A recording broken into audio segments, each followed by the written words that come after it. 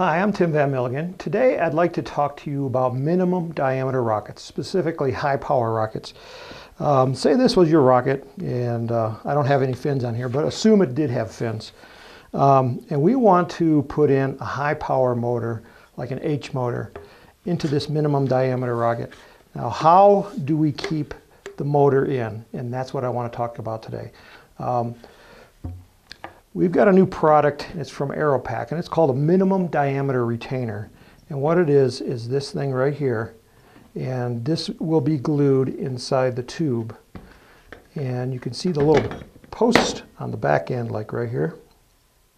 That will screw into the top of the forward closure on an Aerotech motor. Now, that's not the standard forward closure. This is the standard forward closure, but we do sell this forward closure here, and you'll find it on our website. And that just screws into the top of this. So when it's inserted into the rocket, it will hold it. I'm just squeezing the tube right now. It just holds it in place. And then to get it out, you can just unscrew it like that. The issue is, how do you do this with a Cicerone motor? Because the Cicerone motor, as you can see, it doesn't have a replaceable forward closure. It's got this forward closure that has the lip on it. This is an H motor. Even you can see that when it goes in, there's still nothing to grab on. Well, Aeropack, the maker of the minimum diameter retainer, has also made this. It's called the delay ejection adapter, and that will adapt it to this motor. So I'm going to show you how to use this. It's a little complicated, but I'm sure you'll be able to figure it out. So first of all, you're going to take your reload motor, and you're going to pop off the little plastic cap that holds the ejection charge in. You're going to dump that ejection charge out, and you're going to save it because obviously, because this is plugged, it's solid disc, there's going to be no ejection charge from the motor. So you're going to have to use electronics in the upper part of the rocket to deploy the parachutes, like a dual deployment altimeter. So you can use that ejection charge that you poured out as one of the ejection charges in the top of the rocket. Now, to use this, you'll see that it's threaded on the back end right here. Once you pour out the ejection charge, that little pin goes into the little hole inside the motor, and then you're going to screw it down. Now, when you first do it, what I recommend is to take the ejection charge out, and you take a vise or something, and you want to just stick this upside down in a vise or something, just so you can hold it,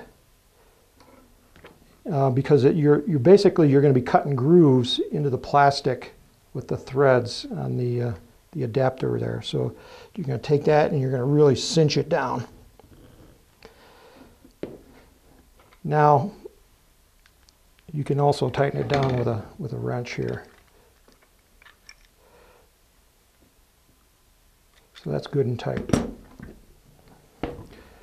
Now, if you mess up the threads on the plastic, that's the part that's going to mess up, because it's soft compared to the aluminum.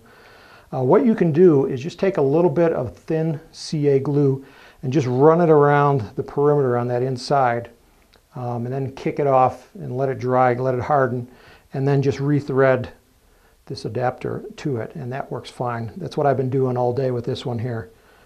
Then once it's on, you can stick it into your reload case, and then you'll just tighten it down like you normally would. Okay, now Aeropack suggests that you put some grease on this threaded rod here, and I do agree with that, because you don't want, so when you untighten it, after when you pull it out, you don't want it unscrewing here, you want it unscrewing here. So you do want it very, very loose.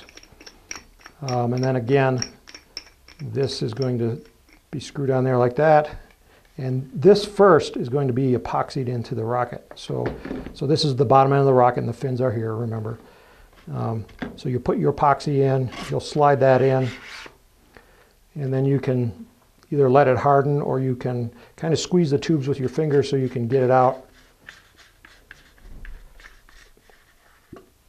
like that.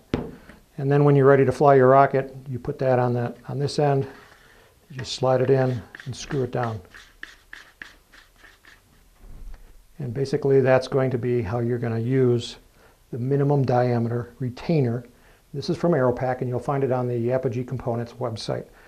My name is Tim Van Milligan. This is the Apogee Rocketry Workshop. May the winds be light, may the skies be blue, and may all your rockets fly straight and true.